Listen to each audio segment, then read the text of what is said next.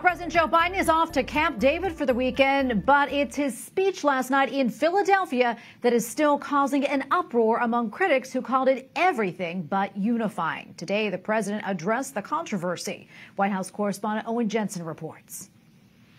Tracy, good evening to you. As President Joe Biden spoke from Philadelphia last night, a lot of reaction poured in. One top Republican official tweeted her summary of the president's speech and boiled it down to 5 words. In Philadelphia, President Joe Biden tears into his political opponents. Donald Trump and the MAGA Republicans represent an extremism that threatens the very foundations of our republic. And he adds a clarification. Not every Republican, not even the majority of Republicans are MAGA Republicans. Not every Republican embraces their extreme ideology. Reaction to the president's harsh attacks followed on social media. In a tweet, GOP Chairwoman Ronna McDaniel summed up the speech this way: angry, divisive, political, stubborn, failure.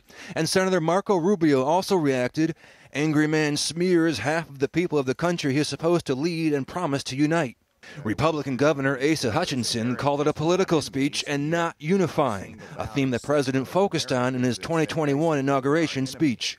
I don't think it was a presidential speech. I don't think it'll be well received. It was divisive, and that's very troubling to me whenever you aren't addressing the serious issues from border security to inflation that he's responsible for and needs to provide answers for. And early this afternoon, right after an American Rescue Plan event at the White House, the president was asked if he considers all Trump supporters to be a threat to the country. Come on, look, guys. Keep trying to make that case. I don't consider any Trump supporter to be a threat. Everything we stand for rests on the platform of democracy.